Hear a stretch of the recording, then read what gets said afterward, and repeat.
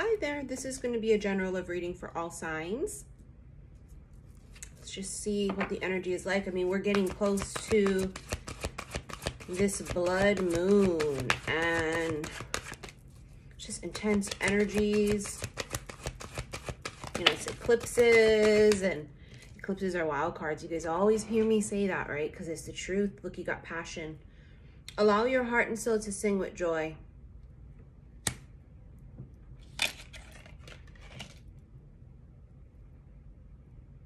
Feel it. What does it feel like? Lean into it. I mean, literally, he's leaning into her. It's like lean into it. It's almost, and here we go. You know, I hate when we talk about them, the masculines. But it's my job to channel what comes out. This here is looking and feeling like needing to lean into it. Leaning into what makes you happy. This is not just for them. This is for everyone. Leaning into what makes you happy. Allowing, it literally says, allow your heart and soul to sing with joy. Separation. Time apart from your partners on the horizon. For some of you, that is literal, right? You will be separating from someone that you've been married to, dating, living with. But for some of you, this says that separation is no longer. The separation, it's about to be, the gap is about to be bridged. It's bridging the gap. It's bridging the gap. You can see it clear as day. Let's use the Intuit Oracle. So here we have bridging the gap. Wow, look at these two cards. You got Death and the New Moon. New Moon is enchantment, erotic aura, excitement, new beginnings. And then we have Death. The end is just the beginning. You see that? Right? Death is rebirth. We are in Scorpio season, transformation, all this energy, right? But this is super symbolic of the end is just the beginning. So for some of you, some kind of separation from a person or a situation is going to create this brand new beginning because not create space, right? This here is also that feeling of determined, slightly possessive, real deep. Yeah? Deep. Scorpio is what lurks beneath the surface. So there's this really deep feeling here. Someone starts to feel deeply. Someone here is starting to really lean into new beginnings, right?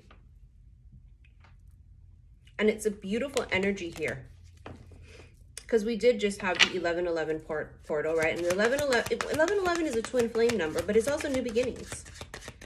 One symbolizes go. Justice, Libra.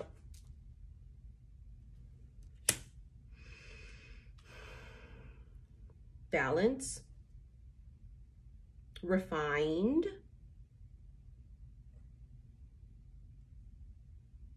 Artistic. Indirect is what screams at me though out of all of these words. Indirect. Someone here didn't look you in the eye, is what I'm hearing. They didn't look you in the eye. Someone here was beating around the bush. Someone here may have been not speaking their mind fully. Someone here may have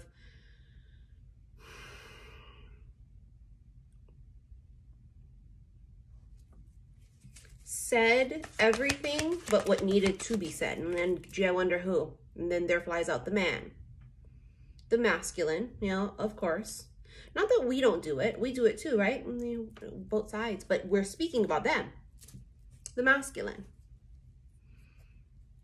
A masculine needs to lean into being more direct. Now, the thing about Scorpio is they're very direct. But they're also lurkers. They're also the FBIs of the zodiac. So prior to them pouncing, if you will, right? It's like they will watch and observe and survey. And there's been a period of time here of watching and observing with no communication. The ego flies out, and there you have it. New hope, clear vision, different perspective, a new opportunity. Talk about past, present, future. Someone sees their future with you in it. And then we have the squirrel, which is secretive. I told you, they're not, it says miscommunication. Someone here wasn't looking you in the eye. Someone here wasn't being direct. Someone here wasn't owning up to it, coughing it up. Someone here was not seeing the opportunity in front of them. And then something happens. And then now it's like, all I see is you. The geese coming back. The geese is beautiful because it always comes back, right? It migrates, but then it always comes back home. It's about knowing where you're going. It's on a quest. It's migration, it's relocation, it's dependable, but it is about coming back. Coming back. Something comes back around. Circles back. Or it's always like trying to avoid it, but it comes right back to you, to us, to this job. All I see is you.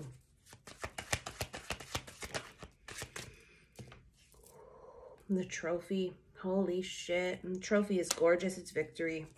It's, you know, ambition, it's recognition, it's success. Someone here could be in the public eye. You have fame. Someone here could have a lot of accolades. You have awards. Someone here has an amazing reputation. But this is wanting to win the prize. And it didn't have to be a Scorpio, but the scorpionic energy is that of, that's mine. And it's also about seeing somebody as being the trophy, as the prize. They see you now as the prize for some. You see them as the prize. Fox. See, the fox comes out to tell us that it was deceit. Not deceit meaning they're trying to pull one over on you, but for some of you, and some of you haven't met this person yet, okay? But this would be like not being honest with the way I feel, meaning downplaying it. This is not a karmic, toxic relationship either. This is someone here that may have... It says stealth. So this could be someone that watched and didn't come forward or say anything. Right? This is also someone who said everything but was what was important. Oh, the moose. See, cool, calm, and collected. This is a very solid, stable energy. Cool, calm, and collected. Independent, powerful. Someone here who likes to be alone as well, because it says time alone.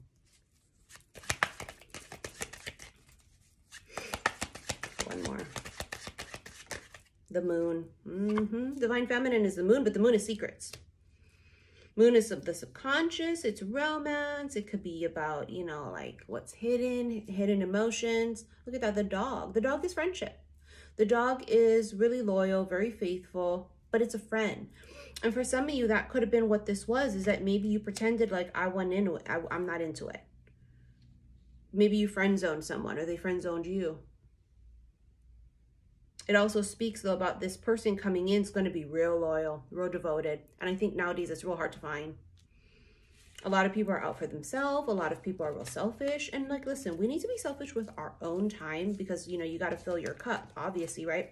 But you know what I mean? Some people are just in it for themselves and they don't reciprocate and they're not in it to like be balanced, right? And that's bullshit. So this would be someone coming in that it's indicating that they would be reciprocating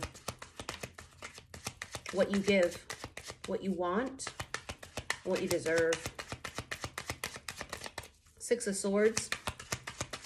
Coming, I'm on my way. It's moving forward. Queen of Wands. Someone desires you a lot. Right? Queen of Wands is the divine feminine in her raw power. She is charismatic. She's strong. She's powerful. She is creative. She is unstoppable. She doesn't see it coming, though. She doesn't see it. If it's a person she knows, see the moon, again, she doesn't see it coming, hidden. The moon is what you don't see coming, so it's hidden. She's not going to see it coming, so she's not going to see, she will be shocked as fuck to hear this coming from a particular person if she knows them. She will be very shocked of how it happens or whatever. Like, it's going to be shocking. There it is, 1111, talking about that. Union. new beginnings. And then the sun came out earlier. So the sun and the moon are reuniting. It's an eclipse, isn't it? And this is eclipse season. Oh, shit. It fell. Hold on. Oh, you see that? You can see my Christmas tree. It's literally right next to me. I did put a Christmas tree in my bedroom because there's room. Sun and the moon reunite. What's funny is the sun and the moon always miss each other, right? They always miss each other, barely catching a glimpse, barely catching a glimpse. Eclipses mean that they eclipse each other. I see you. Remember, it's all I see is you. Somebody now sees something that was elusive to them, so that they didn't see. Maybe it was because they literally couldn't see it, right? The sun and the moon always miss each other. When they meet like this, the whole world stops and stares because it's a fucking eclipse. It's a phenomenon. So there's something about that energy and it being an eclipse coming up, like you can't make shit like that up. You really can't. All I see is you. I see it now. Queen of Cups. Contemplating, feeling. Should I feel? This is about being open and receptive, right? It's about sitting there and debating whether you're going to allow yourself to feel this. Sensitivity. And then the Magician. Magician can be an illusion, right? It's an illusionist. It's also about having the power, all of the power to create. It's manifestation, right? It's shit like that, magic. But it feels like it's an illusion. There was a big illusion here. And I believe it, see, this, I was just going to shuffle and look what's on the bottom of the deck. Seven of Swords, an illusion. It's deception. Not deception in a bad way. This is deception, like not it being hidden from you. See? The Two of fucking Cups, I told you, it's being hidden. This connection, this person, their feelings, your feelings, however that works, it was hidden from each other. It was hidden from you, however that works.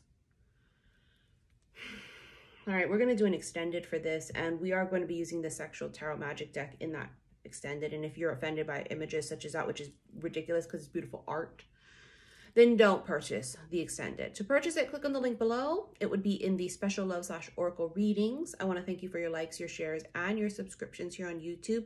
Please be sure to follow me on Instagram, xi_missy_xi, and we will go ahead and get into this extended. Love you guys. Bye.